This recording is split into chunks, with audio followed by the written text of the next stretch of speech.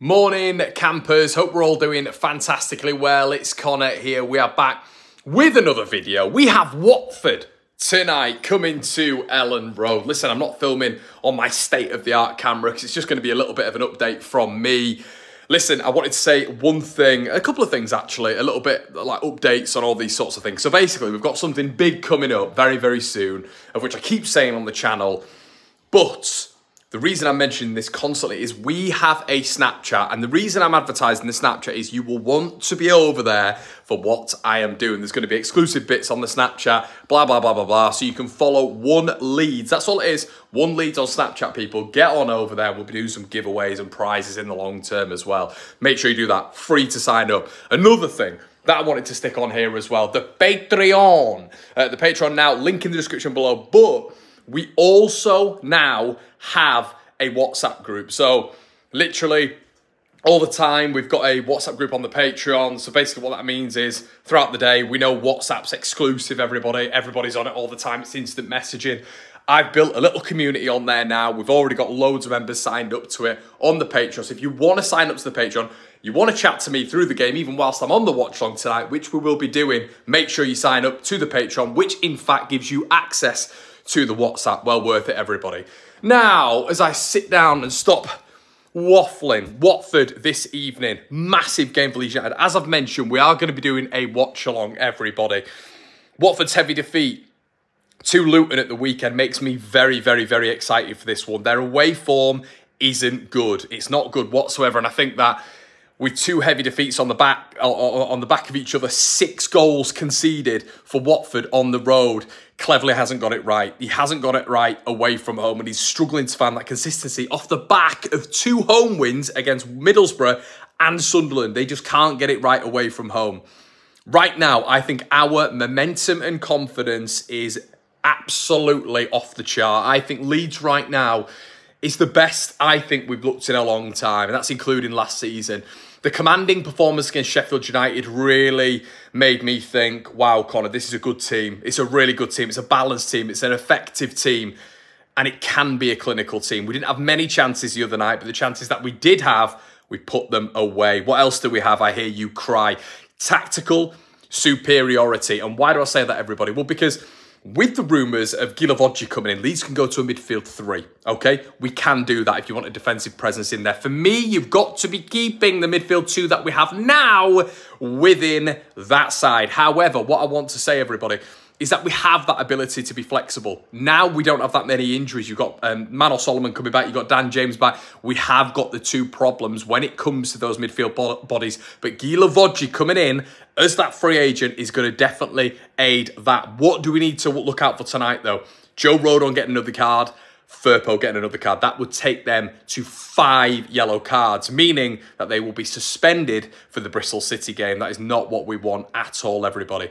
Now, for me, when you look at this Watford side, their fullbacks are where Leeds can absolutely have a field day. And I feel with the left-hand side in particular of Watford, it's looking incredibly weak. Incredibly weak at this moment in time. I don't even know if they have a left-sided player, a fully fledged left-sided player. I think it's time for Nonto, everybody. Or it's time for Dan James on that right, Willie in the middle, maybe Brendan to have a little bit of a rest, and we keep Ramazani on that left-hand side. I've been hearing a lot of people saying, if Solomon's fit, Solomon goes straight back in. Not for me. He is 4th choice. 100% going into this right now. I'd like to see Dan James feature a little bit more at championship level. We all know how good this kid is. So I'm really sort of happy with what's going on right now. And the tactical flexibility, Daniel Farke can imprint on this side. But the confidence, the morale, the mentality right now, especially with the weakness that we thought we had in central midfield, which in fact isn't a weakness, is in fact the most positive thing we've seen this season in terms of directness, being positive, going through the midfield for attacks and the defensive display in the midfield, and them having that invisible rope between them both. They're that sort of like good and synergised. Is synergised the word? Cohesive is probably a better word. But yeah, so I think we can really take advantage of Watford's low morale and squad issues at this moment in time. And I think on the road, you know, we've seen this side now in 3 of their last 3 away games. Guys, we've seen them concede 10 goals.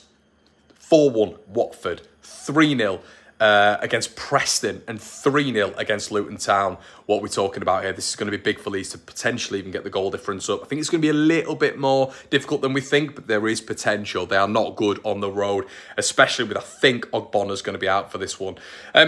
The struggles in attack away from home is another thing that we need to focus on with Watford. As I've just mentioned, 1 goal in the last 3 away from home and conceding 10.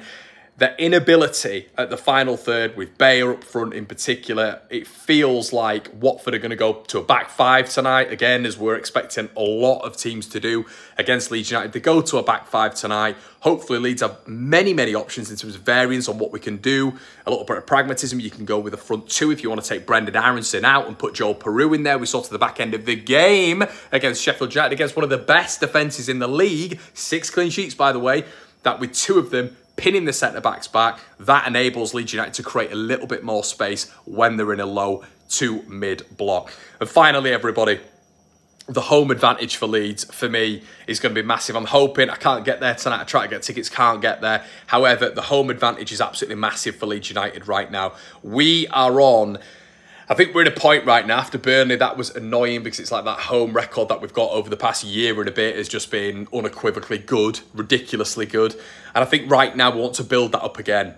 But the beautiful thing about Leeds is because we're so ferocious on that counter-attack and we have so many options away from home, we're going to be very, very good and teams are going to come at us a little bit more. So I'm not scared about your Bristol Cities, your Plymouths, etc., your Millwalls, because Leeds are going to be able to rip. I don't actually know if teams are going to sit back against us, but presumably at home where teams, especially who are relegation threatened and even towards the top of the table, need to get results, I feel that they're going to come at us when they're at home, which plays into Leeds' advantage massively as we've seen so far this season.